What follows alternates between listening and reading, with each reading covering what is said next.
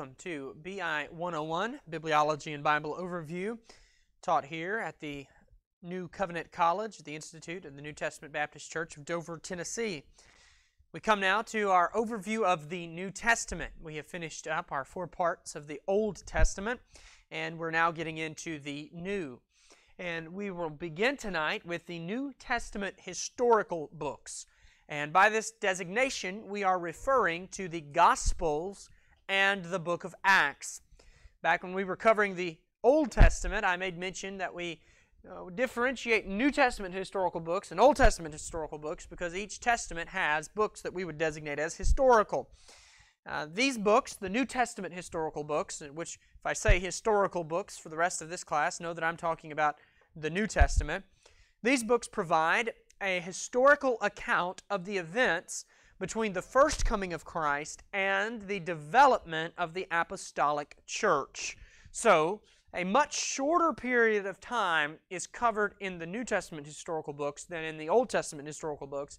There's also fewer New Testament historical books than Old Testament historical books. The birth of Jesus, the works of Jesus, His teachings, His death, His burial, His resurrection, His ascension, they are all included in the Gospels. And then in the book of Acts, we see the ascension in the book of Acts and the spread of His church as it's there happening in the first century. That's all in the book of the Acts of the Apostles. So these are very, very important books. Before we can jump right into these books, though, we need to talk about something called the intertestamental period. Intertestamental. And you can see, as I write this word, that it comes from 2 words, inter, between, or in the midst of, intertestamental. So in between the testaments, the intertestamental period. This is the context that we need to establish before we can understand the historical books. After the ministry of Malachi, the prophet, he was the last of the Old Testament prophets, the writing prophets, that is. There were 400 years of silence. 400 years of silence that passed by in which God gave no scripture and sent no prophets. 400 years of silence. One man said that God was so mad at Israel that He didn't speak to them for 400 years. And then that silence was broken when the voice of one crying in the wilderness, John the Baptist, came out and said, "Repent, for the kingdom of heaven is at hand." And this intertestamental period, this period of silence for 400 years, it was a period of waiting and preparation for the coming Messiah. But several major changes took place during this period, and they were not changes for the better necessarily. As you've seen in your study of the Old Testament, Israel's history is one that is marked of continual apostasy and continual backsliding, and save the hand of God coming in to rescue them from the mess that they get themselves into. It seems that we as God's people, without His ever-present guiding and direction, are prone to wander. And several major changes came upon the world and upon the Jews during this intertestamental period. Such things as the Roman Empire conquered the other Mediterranean kingdoms before it, and by the time of Christ, the Roman Empire was essentially ruling the known world. Greek became the common language. People were speaking Greek. Roman paganism was rampant. There was a revived idolatry that took place there in Rome. And the Jews in Israel were under Roman rule. The Jews in Israel were under Roman rule. Religiously, much corruption occurred between the testaments. There was a lot of religious apostasy that took place. Groups like the Pharisees and the Sadducees and other anti-Christian groups originated during this period.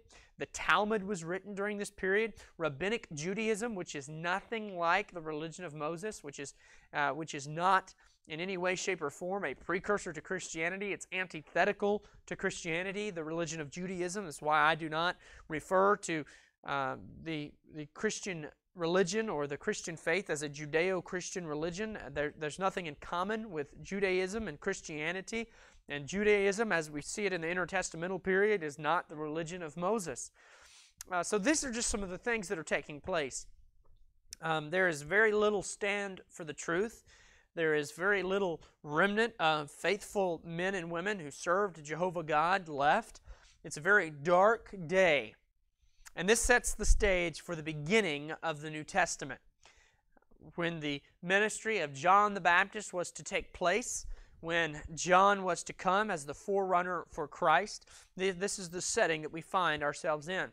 Now, let's talk about the theological and biblical significance of the New Testament historical books. Well, they illuminate the rest of Scripture, and the rest especially of the New Testament. They contain the fulfillment of types, pictures, and prophecies in the Old Testament. Lots of pictures and promises that were in the Old Testament that we find fulfilled in the historical books. But they also provide a foundation upon which the New Testament epistles will build.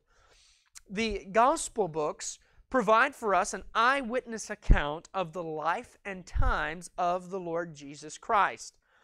And because they are so Christocentric, these passages are often recommended to new believers. When someone comes to you for the first time and they say, "I've just been converted, where should I start?" What do you tell them? Well, you probably tell them to start reading the Gospel of John. And the reason for that being is that these books, every page of them, it's dealing with the ministry of Jesus. It's very much keeping the main thing, so to speak. And while these books are of monumental importance, we do need to add a caveat and remember that they're no more inspired than other portions of Scripture. And in a sense, they're no more important. There is a sense in which for some doctrines or some areas, some Scripture is more important than others.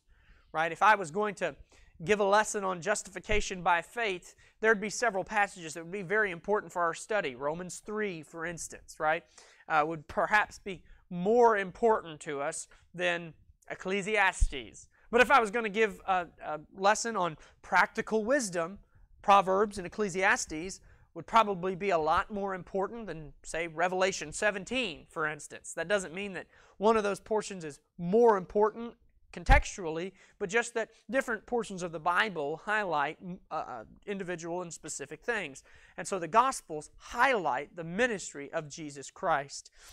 There's obviously nothing in them that would contradict other portions of Scripture. I always think it's funny when someone says, "Well, I really like the way that Jesus is presented in the Gospels, but I don't like the way God presents Himself in Leviticus." Well, you have to understand that the Jesus of Nazareth that walked this earth is the same one who said those things in Leviticus. It's our triune God and Jesus, the incarnate Word, right? So that's just something we need to really be clear about as we're studying Scripture.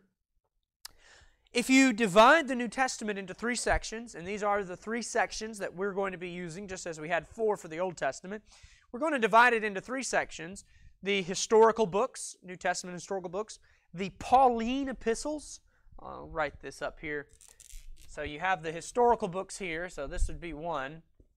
And then you have the Pauline epistles.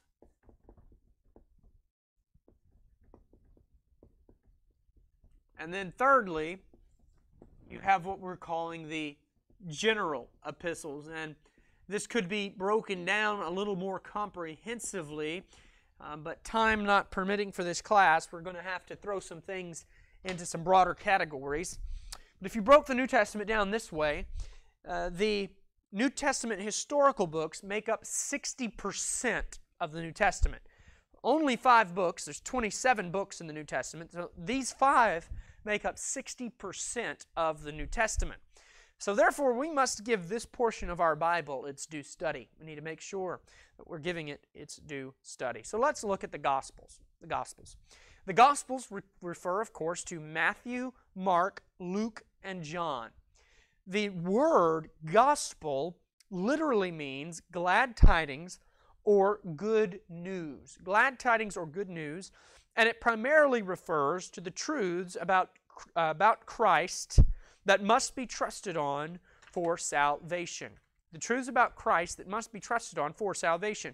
When you talk about what is the gospel, someone might say, well, the gospel is the death, burial, and resurrection of Jesus Christ, or the truth that God formulated a plan of redemption to save a chosen people and send His Son to die. However they want to word that, right? That is the gospel. And so someone else might say, well, what are the gospel books? Well, Matthew, Mark, Luke, and John. So what's the correlation? Well, the correlation is that those facts that formulate our answer for what is the gospel are best presented in their historical settings in the books of Matthew, Mark, Luke, and John. So we call them the gospel books because they contain the gospel story. And the three books of Matthew, Mark, and Luke, the first three gospels, are often called synoptic gospels. Synoptic gospels, and I'll write that up here as well. Synoptic gospels. Synoptic. And this is really just a fancy word to refer to the fact that these three books, Matthew, Mark, and Luke, present the same view. Well, it's a little bit of a different view, I should say, on the same thing. So they're all talking about the same thing, but they present a little bit of a different view, and that's why they're called the synoptic. You see the syn, where we have like synonymous, so similar, and then optic. Think of your lenses, your optics. So similar view is what that word means. And these three books, though they have their own unique styles and emphases, you have, of course, the authors retaining their own style of writing and their own character. By and large, these books present three different eyewitness accounts of the same events, and they even generally agree in order. So what happens first, what happens second, what happens third, it's pretty much the same in Matthew, Mark, and Luke. Now, some critics have used this to try to attack the integrity of Scripture. And they accuse the authors of copying from one another, and they would even go so far as to say, well, see here, this proves that the Bible is not the Word of God. It's not inspired, because all it is men just copying from one another, copying and recopying. Well, there's some problems with that argument. First of all, it makes perfect sense that these eyewitness accounts would be very similar, because again, they're all written by either men who were with Jesus during His ministry, or men who were very closely associated with men who were with Jesus during His earthly ministry. So it would be kind of like, you could give you two examples. If, say, you and your friend were standing on opposite sides of the street and a car crash happened right in front of you. Now, you might say the red car was speeding by and it blew through a red light and it ran and it hit the other car in the rear. Well, your friend might say it was 2 o'clock and it was raining and the red car ran through a red light and he hit the purple car. Well, you didn't say anything about the rain. So does that mean that your account is incorrect? Well, no, it doesn't. It just means you didn't include that detail, whereas your friend did. But perhaps your friend didn't include any detail about the direction he was traveling, or so on and so forth. You're not presenting a different account or presenting a contradictory account, just simply an account that includes different details. That's what Matthew, Mark, and Luke do. Or let's say your grandfather is a World War II veteran, and he dictates for you his entire experience in the war, and he tells you a very detailed account of everything that took place while he was overseas in the war. And let's say you wrote his memoir down, exactly based upon the information that he gave you. And then let's say that he wrote an autobiography. Okay? Well, is there going to be contradictory information? Well, not if you've done your diligent study. You're not going to contradict one another, but you might include some different details. You're definitely going to have a different writing style. So, see, this does not preclude the fact that the Bible is inspired, and furthermore, inspiration does not eliminate human means. Just because someone used a historical document or some outside source does not mean that they were not inspired of God.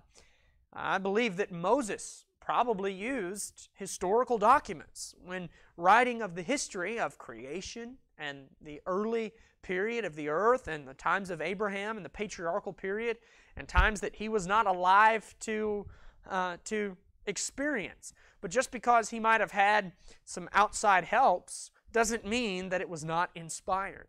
So that's a logical fallacy there. The synoptic gospels do not provide any argument for the negation of Scripture's inspiration or infallibility. So that's the synoptic gospels. The Gospel of John is not a synoptic gospel because it's written in a manner that's different from Matthew, Mark, and Luke.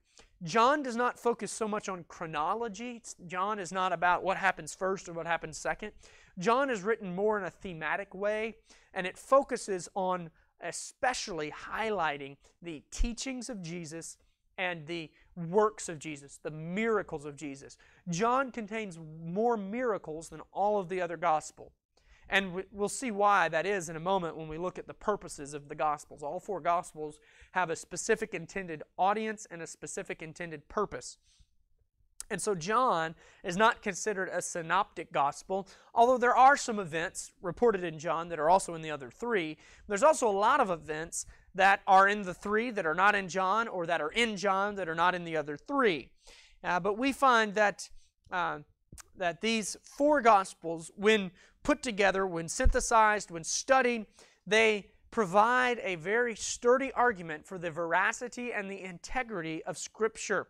And it is greatly strengthened. The testimony of the Word of God is greatly strengthened by these four eyewitness accounts. You might ask, why did God inspire four men, especially the three, Matthew, Mark, and Luke, to write basically the exact same thing? Why not just have one gospel, right, in one book of Acts? Well, you might be able to explain away or to dispute one isolated record. Right? If you had one account of the life of Jesus written by some obscure author, it might be easy to discount that. But it's quite difficult to deny four corroborating witnesses who wrote in the lifetime of other eyewitnesses. These men were writing at a time in which other men were living who also witnessed the same things. And there is no resource from antiquity disputing any of their claims. The congruity and the antiquity of the Gospels is a great proof of their truthfulness. So that's the theological biblical significance of the Gospels. The book of Acts, though not a Gospel per se, is written by Luke, who was a Gospel author, and many of the same arguments of the integrity of the Gospels would also apply to the book of Acts, such as the corroboration with other eyewitnesses, the historicity of Luke's reportings, the fact that Luke was a personal companion on some of the things that he was reporting of, and he interviewed other companions on other things. So we find that these books, though the Bible is not a history textbook, these books are entirely historically accurate. So that's a little overview of the theological and biblical significance. Let's look at the contents of these books, the contents. Let's begin with Matthew. The Gospel of Matthew is primarily addressed to the Jews, and it seeks to present Jesus as the perfect Messiah. So it's addressed to the Jews, it seeks to present Jesus as the perfect Messiah. Therefore, Matthew begins with a genealogy tracing Jesus back to Abraham. And you'll see in the book of Matthew that a lot of Old Testament references and promises are finding their culmination in Christ. And Matthew is highlighting the great covenantal transition from Old Covenant administration to New Covenant administration. In the book of Matthew, we see God laying aside Old Testament Israel as the visible manifestation of God's kingdom and establishing His New Testament church. In the Gospel of Matthew, you hear references to the kingdom of God and the kingdom of heaven more so than in other Gospels, because Matthew is steeped in this Jewish literature, in this Jewish phraseology. Gospel of Mark. Mark is primarily addressed to the Romans. Mark is addressed to the Romans, so Gentile nation, and it seeks to present Jesus as the perfect servant. Seeks to present Jesus as the perfect servant. Notice how these Gospels are all appealing to what the audience most desires. Right? Who do the Jews desire most? They desire the Messiah. That's who they're looking for, right? Well, what about the Romans? Well, the Romans are all about servanthood and valor and this kind of warrior mentality, living your life for this grand purpose. Well, Jesus was the ultimate servant. He was the ultimate purposeful man. And therefore, Mark contains no genealogy. Because it doesn't matter who you are. It's all about your service, all about your character, right? Mark is generally considered to be the first gospel written. And it's also the shortest of the Gospels because it doesn't include many details. Mark is all about action because a servant should be all about action, right?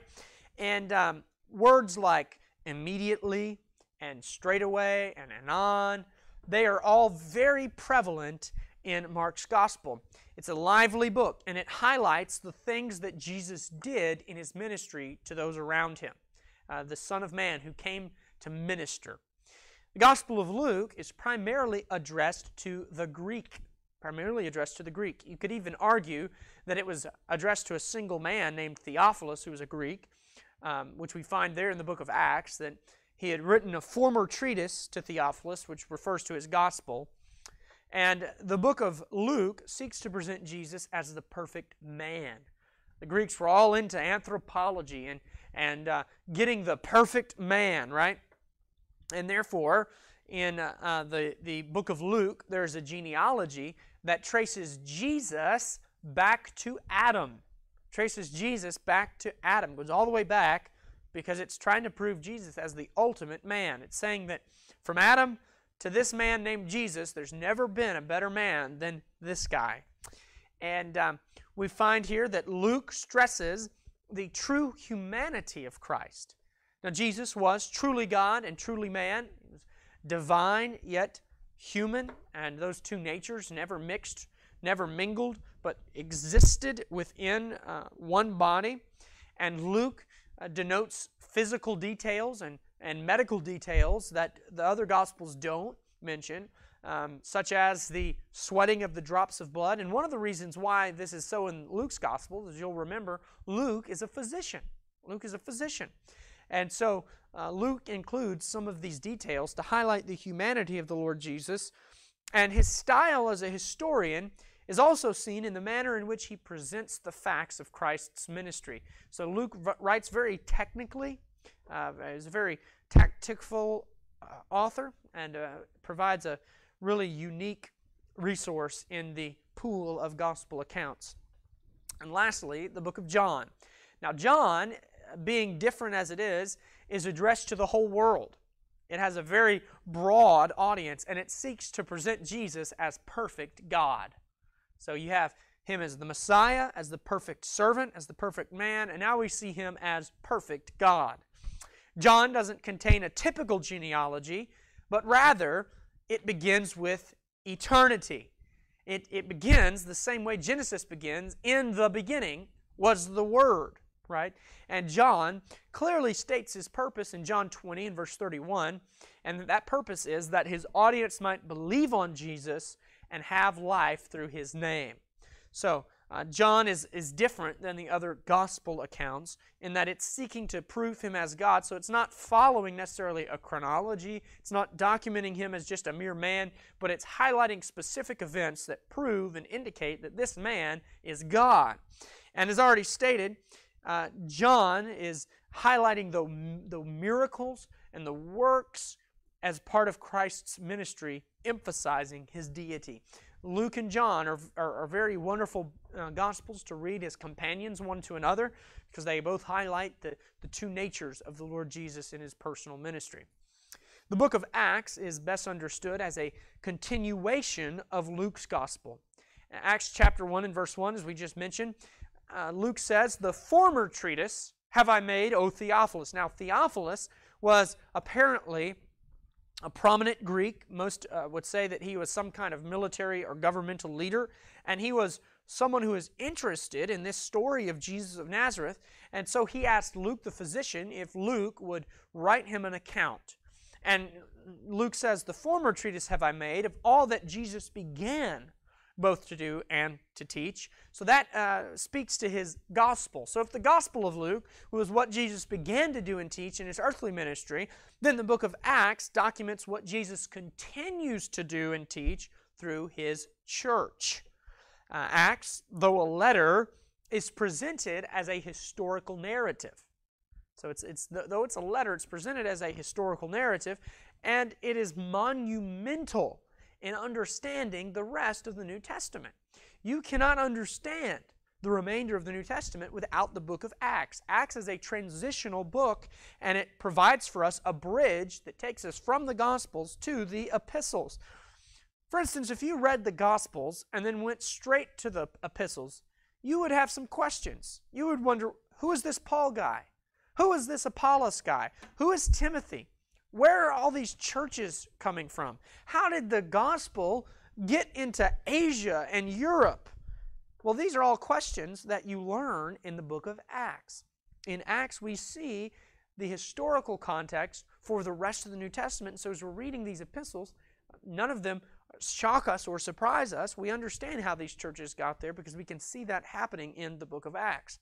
Now, for the first 12 chapters, Acts centers around the early church and the ministry of Peter, who was the apostle to the Jews. But there, about midway, chapter 13, we see the transition taking place from an emphasis upon the Jewish ministry of Peter to a shift and a spread of the apostle Paul as the apostle to the Gentiles. And one must know something of the life of Paul in order to understand Acts and the Pauline epistles. And when we discuss Paul's epistles, we will talk a little bit about his life. But you need to understand that Paul is a major character in the book of Acts. If you read the book of Acts and study the ministry and the life of Paul, it will aid your understanding greatly in the epistles, understanding something of his character and his person. Another interesting thing to know about the book of Acts is that it highlights the preaching of the early church. 25% of the book of Acts consists of sermons. It's one in every 4 verses. And we hear sermons there. We read them from people such as Peter and Stephen and James and, of course, the Apostle Paul. We see in Acts that the early church did not rely on gimmicks or cheap tricks to advance the gospel, but they trusted in prayer and the proclamation of God's Word to advance the divine purposes. So we see how we have a model here for how we are to conduct the ministry. How are we to plant churches? How are we to evangelize? How are we to spread the gospel throughout the world? Well, we see how they did it in Acts. We need to do it like that.